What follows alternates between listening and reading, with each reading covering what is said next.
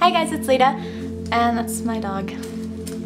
So when I woke up this morning, I, for some reason, felt just really off and kind of negative, and I was just thinking about it, and I think that it's like really distorted, like what's okay to feel and what's not okay to feel.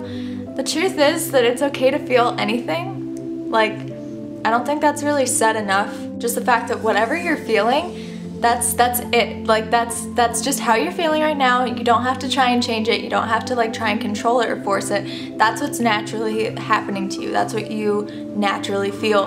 And that's okay. I guess this morning when I woke up and was just in a really bad mood, I was kind of like disappointed in myself. I kind of just made myself feel really guilty about it. But the truth is, you really don't have to feel guilty ever about what you're feeling, no matter what it is. You know, whether you're in a good mood or a bad mood or anything, that's just how you are that day and how you are at this very moment. And you know, there will always be people who, you know, particularly like parents and stuff and like teachers, and from what I've noticed,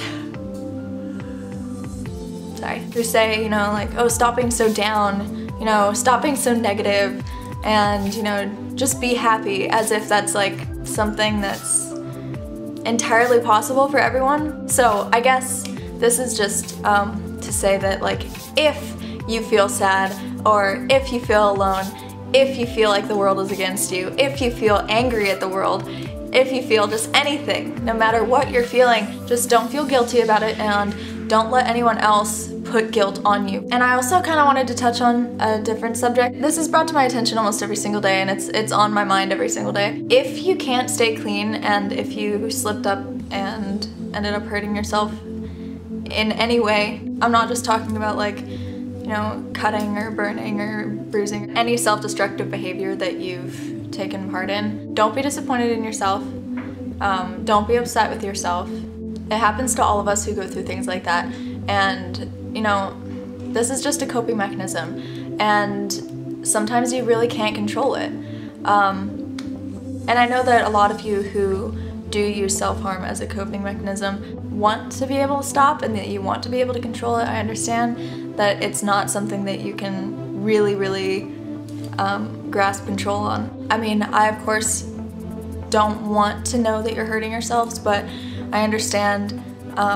I know that it just happens sometimes, and I just wanted to get that message across, that don't be disappointed in yourself for that. It's okay to slip up.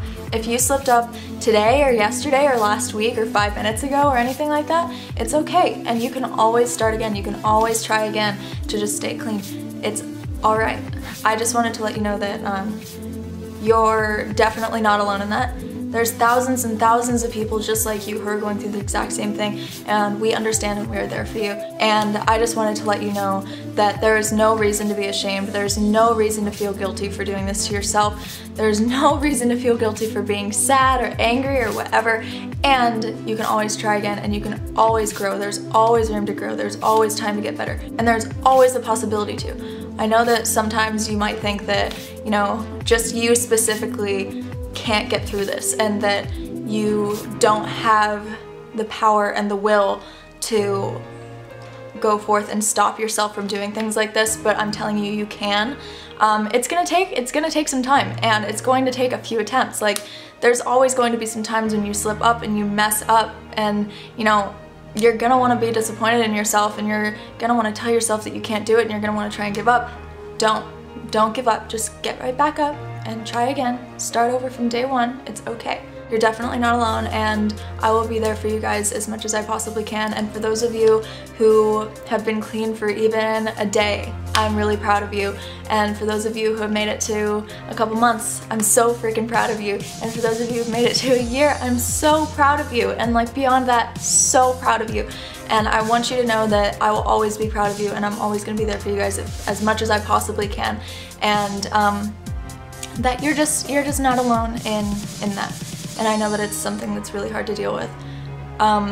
It's really inexplainable unless you've dealt with it yourself, and I don't know, I'm always gonna be there for you, and I'll always understand, and I'm just really proud of you guys for even trying, and I just hope that this serves as some encouragement to keep trying, because I know that you guys can do it, every single one of you. You specifically can do this, and you will make it. I promise you. My contact just moved, but I promise you, you'll be okay, alright? Pinky promise. Put your pinky up to the, yep, okay. We're pinky promising, alright? I pinky promise you'll be able to do it, and I will be with you the whole way, thinking of you. I truly believe in you, and I'm truly proud of you for trying as hard as you can, okay? I don't know, I just want you to, I want all of you to be happy, but I know that that's not realistic sometimes, and that's okay. So, I love you guys with all my heart. Seriously, I don't have words for that, but yeah, and I'm proud of all of you, and thank you for motivating me to just keep going. And yeah. Okay, I love you guys, and please remember to smile. Okay, I love you. Bye.